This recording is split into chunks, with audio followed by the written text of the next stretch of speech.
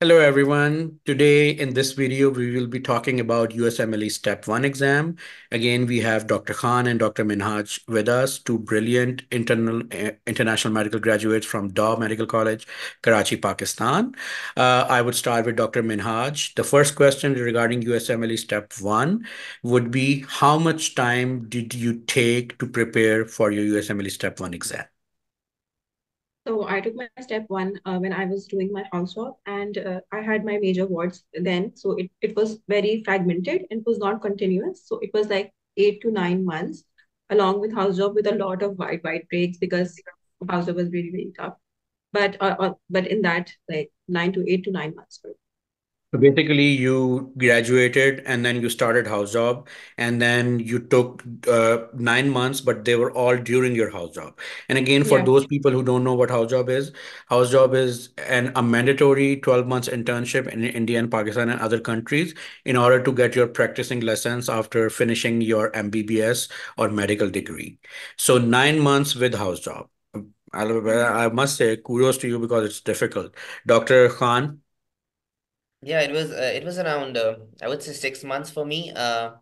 And again, just like Ariba said, it's not that continuous because mine was not during house, mine was during final year, but it was the first time I was actually preparing for a USMLE exam. So you need time, you need to understand how the system works, what things you should be doing. So all that comes into place. It took around 6 months for me, and yeah, that was it.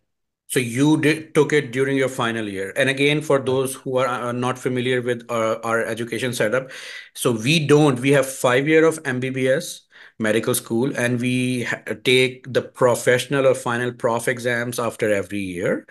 And in order to advance to the next year, we have to pass that. It consists of written exams, which are mostly MCQs based exam, and oral exam or Viva. Some places have stopped doing that, but most of are still doing it. So basically, if we are not mandated to take any USMLE or anything other than those professional exams in order to advance. So a lot of people nowadays they are taking USMLE exams during second, third, fourth, or even final year of MBBS, but majority of it are still taking it after they graduate. So Dr. Khan took 6 months during final year. Dr. Minhaj took 9 months during house job. So in their own selves, both things are very difficult to do because it requires significant amount of time, and it requires a lot of what I would say to sustain pressure, because final year and house job, they are both very tough. Dr. Khan, what study material or resources in terms of textbooks or Q banks did you use and you recommend? Yeah, sure.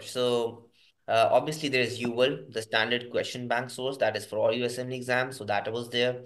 Then for step one, there's First Aid Step 1, which is excellent book for step one. It has all the information in a concise fashion. And my pattern was simple. I would just do UWorld, annotate in First Aid, do UWorld, annotate in First Aid. So by the end of my completion of UWorld, I did not need to do UWorld again, except for like my incorrects, and everything was right inside my first aid. So I would just give it a second read, and that's how I got done.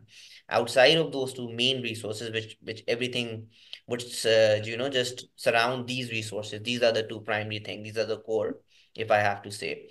Outside of that, there's Anki, which I use for step one. Flashcards for the basic sciences like biochemistry, pharmacology, because they are very, very volatile. They require that constant memory. So for that, Anki work wonders. And because I was a final year student and the basic concepts had sort of drifted away by that time, to be able to just getting back to those concepts, I would say I use video resources like BNB, which is an excellent video resource for step one because of the way he just explains everything, and they're short. They're not too lengthy. They can be covered. I would just be traveling, for example, from point to my university, and I would just watch a couple of videos. So those three resources alongside Anki, and nothing else really. Amboss also, I did try at the very end of it. I got a subscription and just tried a few question blocks, and I not much of that. But that can also come in handy. Any kind of question bank outside of UL, especially such as the Amboss, can definitely come in handy. Okay. So you did not do the Kaplan that many years ago we used to do, and not the Kaplan lectures, not the books. So the BNB videos you mentioned, are they via like subject wise, like microbiology, pharmacology, or some other manner they use? So yeah, it's a subject wise. So you have subjects and modules both. For example, if it's a basic science like micro, so microbiology would have its entire series, and then if there's a system like cardiovascular system, then it will have its own series. So we can go as a system wise, and that is the approach I followed for step one. There's again a conflict. Some people like a system wise approach, some people like a mixed approach. I followed the system wise approach in step one and the mixed approach for step two, for different reasons. But for the fact that you mentioned Kaplan, Kaplan is something that people definitely used to do, and even in our time, there was when I was doing like first year, second year, that is when people would recommend that for basic sciences like biochemistry, especially. Mhm. But I think BNB kind of has replaced that in terms of resource material. Most of the people have shifted to BNB because of the length, I would say mainly because Kaplan is too extensive. Some people just Okay. So prefer that. the BNB, do they also have the books like Kaplan used to, or just the video lectures? It is video lectures. It's the slides of those video lectures because the video lectures are manifested on the slides. So it's just slides printed out in book forms. There's no official book, I think. I understand. Okay. And Dr. Minhaj, what about you? So I did UWorld and I did BNB videos and along with FA. I started UWorld right away and then I was doing FA side by side because I knew that I wanted to give it a pass and fail. So the score did not really matter to me much. But even then I knew that step two scores depend a lot on step one scores. So I was studying, I think that I did everything that I could, even though it was pass and fail. I think that's very important because the step one is all over the place. It's very volatile. It's not, there's so many resources. It's not straightforward like step two. I think step one is the hardest of all the step exams. And so I did like pharmacology and microbiology from from what do you call it? The Sketchy. animated videos. Sketchy, right? Yeah. Yeah, Sketchy, yeah. yeah. So I did from Sketchy, and then what I would do is that I would watch a video and then I would do the Zanki card. Zanki is a pre-made deck of Anki for step one, and I would do those cards, and then it reiterates everything, and you learn it very well. Because microbiology and pharmacology are very volatile, I think the only Mhm. thing that worked for me was this method. Other than Mhm. that, I did biochemistry and all the other subjects from BNB, and I did pathoma videos too.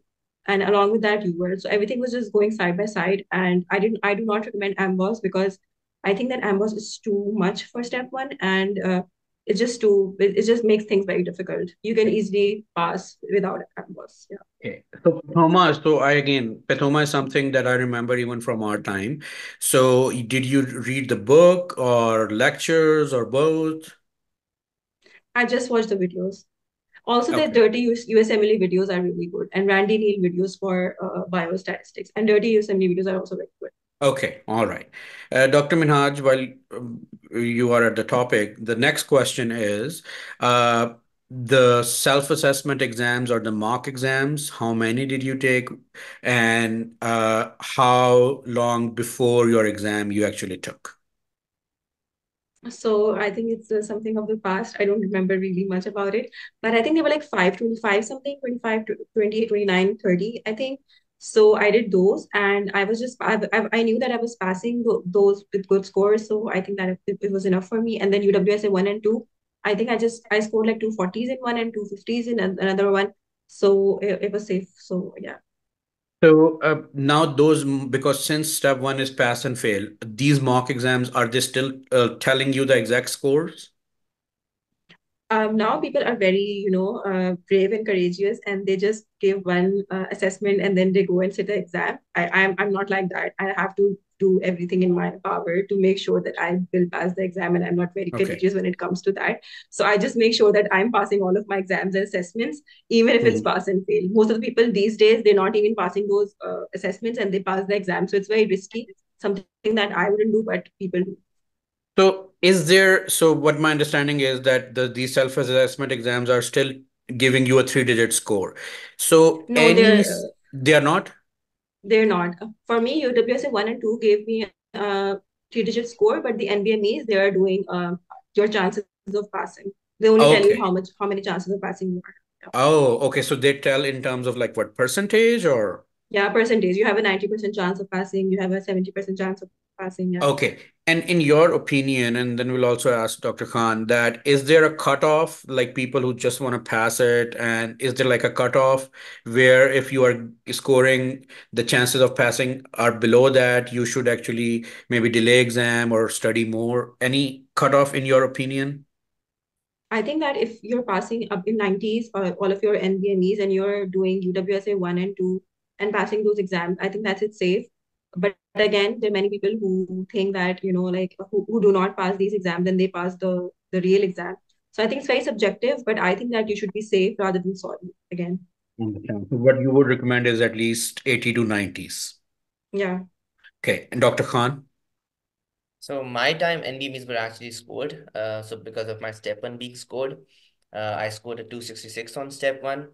And in that time, obviously all of the assessments mattered on how much am I scoring, what is the point I'm getting to. And if I have to see the current situation and see at the past fail situation, although Ariba would kill me, but I think that if anybody is like if anybody is just passing their NBMEs, they have like 60-70%. Anybody who has got like in UWorld correct percentage, if I have to talk about anything above 60, I think they can easily pass the exam and they should not be delaying it because that just distorts plans, it adds to anxiety, it adds to panic. So I feel it's safe enough to just go out there with the step one thing. Okay, so basically, NBME, if you are scoring above 65 to 70% chances of passing, in your opinion, is safe enough. Yeah. Okay, and so you, Dr. Khan, when you took your exam, it was, of course, they were scoring it. So, how long before your actual exam you took those NBMEs? Again, it was the 1 month frame. It was 1 month back when I actually started doing those, and mine were 25 to, I don't know where the numbers have went by now, but 25 to 30, mine were 25, 26, 27. So yeah, all the way up to Okay. 36 NPMEs I did give, and all just like 4 day intervals. After 4 day intervals, I would give an Mhm. NPME, and then finally I gave the UWSAs 1 and 2. So that was my order for assessments. It was nearly 1 month or just slightly more than that. So in step one, because at your time it was core. So UW self, because I remember from my time for step one, we were not taking UWSA. It was considered futile at that time. So now has the trend changed? People are taking UWSA even for step one. I think it's still the same. The people too takes UWSA because again it's the closest to your actual exam, and the way it would predict is not something that any NBME would predict or anything else would predict. So, and Okay. assessments are something people love because the time preparation thing, the Hmm. entire way that they prepare you for the exam. So everybody takes it, Okay. I think. Okay. Because in that's what I'm saying. So in our time, for step one, people were just taking NBME and they were not taking UWSA because they felt that UWSA is not ideal for step one. So I think now what you are saying is trend has changed and people are relying more on UWSA for step one as well. The last question, Dr. Khan, any tips and tricks for exam day for step one? So obviously, because it will be the first exam, USMLE exam that people will take. So the first thing that you need to understand is obviously anxiety. Something obviously that we all face, but we need to manage it because I personally believe that whatever you get in the exam as a result is like at least 20% of that is the way you perform on the exam day. 80% can be your preparation. But if that 20% goes wrong, then you're just left with the 80% to pass your exam. So that is something very critical, and that is something you build on yourself with time because it cannot be that you're not thinking of the exam throughout. You have to think of the exam. You have to think of how you would approach it. Take guidance, take advices from your friends, how they manage their break times, what is this orientation like. Just get an idea inside of the entire test center. What happens when you go, so that you are just a little bit prepared in your mind. You're settled in your mind. What can you take for snacks? All these little things matter in the end. So that is it. I think the main thing is understanding how to perform and just being well prepared for the day. Raj, what about you? So I think that, everybody, this is the first exam and everybody's again nervous. And I think that it's very important to understand that there are things that are under our control and there are things that are not under our control. And we can try our best and the result is not in our hands. And you have to accept that, you have to come to terms with the fact that I did my best and now leave the rest to God. So I think that really helps in calming your nerves because, you cannot control, micromanage everything that happens in your life. There will be questions that you won't know. I remember my biochemistry questions were so weird. I still don't know what the answer to them are.